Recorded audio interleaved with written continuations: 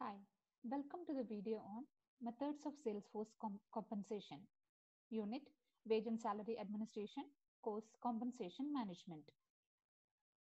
Methods of Salesforce compensation are basically divided into three: straight salary method, commission method, and salary plus commission method. Straight salary method. This is the simplest compensation plan in which salesmen receive fixed salary at regular interval of time. Generally, salary is paid to Salesforce according to salary grade approved approved at the time of appointment. Commission method.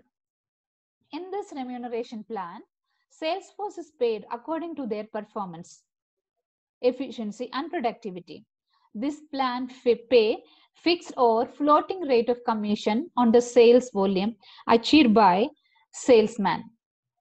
Commission can be paid on the basis of sales volume, sales value, profit, collections, order size, etc.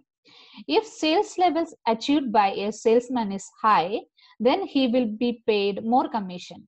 If sales level achieved is low, then he will be paid less. The last and third method is salary plus commission method. Some firms combine salary and commission plans together.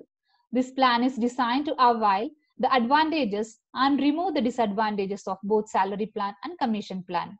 Salary plus commission method may take any of the two following forms. Salary plus commission on total sales. In this method, the commission is paid on the total sales affected by the salesman.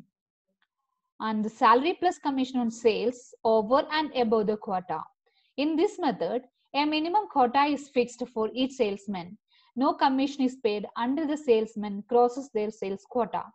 So the salesman will be entitled to commission only on the sales over and above sales quota fixed for him.